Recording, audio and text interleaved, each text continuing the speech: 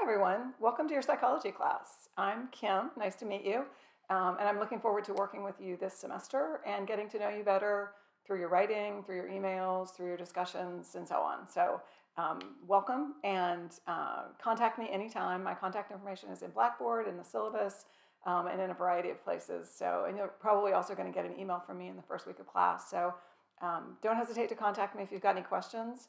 And I hope everybody gets off to a really good start this semester.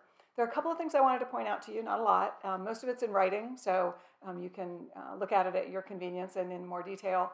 Every week I post a checklist, and the checklist is in order that I think makes the most sense for you to work through the material. You don't have to do it in that order as long as you accomplish everything by the end of the week. But one thing I want to point out is you need to look at the checklist and not just at the grade book or the calendar in Blackboard. And the reason for that is not everything that's assigned has a grade place in the grade book, and sometimes things are connected. And so in order to do well on the part that's graded, you will have had to do the intervening steps. So make sure that you look at the checklist, and then as you're looking at the checklist, the items below in Blackboard should appear in that same order. If there's anything that's missing, sometimes things are visible to the instructor and not to the students, and I don't realize it because I'm the instructor. And so sometimes on Monday morning, there'll be that one student who points it out to me. So if you're that one student, thank you in advance, because that helps not only me and you, but everybody in the class. So if there's anything that you're looking for and not finding, look around for a minute, and if you can't find it, send me an email because I might have made a mistake.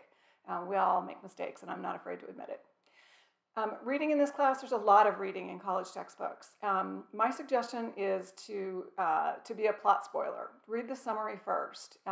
Read the summary, then read the chapter, and then go back and reread only the parts that you think you need more work on. It's called focused practice. It's much more effective than starting at the beginning and getting 2/3 of the way through and running out of time, and then the last third of the chapter is a complete mystery to you. So it's read the summary and then read the chapter quickly, just skimming it, not spending too much time on taking notes, and then go back and focus on the things that you think are important that you didn't understand.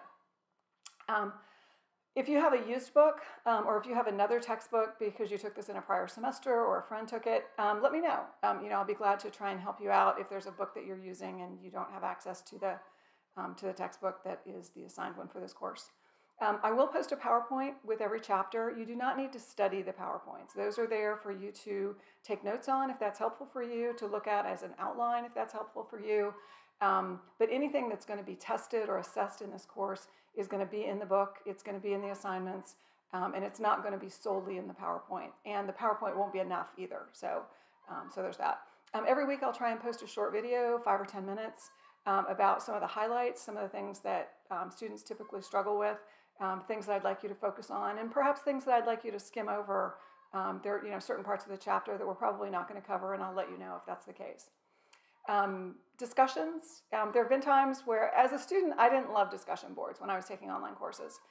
If you love discussions, you're in good shape. We're going to have some. There were semesters where I took the discussions out, and then students said, bring them back. And then I brought them back, and they said, no, get rid of them. So there's not something that's perfect for everybody. We will start with discussions in Blackboard, and then we'll branch out, and there will be some other options. I'll try and have some Teams meetings as an alternative to the discussions, and if you want to and can join those, that's great. The Blackboard option will always be there.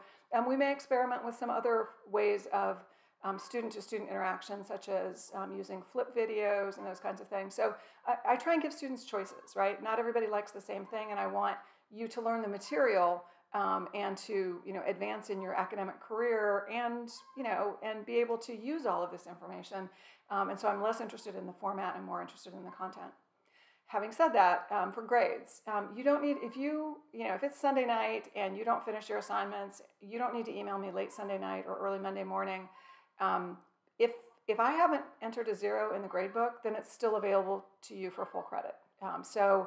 If it's Monday morning and you turn it in, or Monday afternoon and you turn it in, if I haven't, I grade everything that's been submitted first, and then I enter the zeros. So if you can beat me to the grade book, then you'll get full credit for it, and it's not late. So no worries about that. Short writing assignments. Every time I ask you to watch a video or do a thing, I usually want you to reflect on it in a short paragraph, and I'll ask you some questions and ask you to answer them. I'm expecting it to take 5 or 10 minutes. It's very informal writing. It doesn't need to be a 5-paragraph essay. I'm not your English instructor. I just want you to think about how you could apply what you've just watched or just learned to your own life. So 5 or 10 minutes. Sometimes people will write a very short amount. That's fine. That can get full credit. Sometimes they'll write a page or more because it really speaks to them and it's something that they want to write about, and that will get full credit. And sometimes it will vary from week to week. Some assignments you'll be more interested in writing more about than others. So just write the amount that you think is appropriate. In general, I probably ask for about 100 words, which is 5 or 10 sentences at the most. So there you go. That's just a short overview. Welcome to the class. Let me know if I can help you at all, and I'm looking forward to working with you.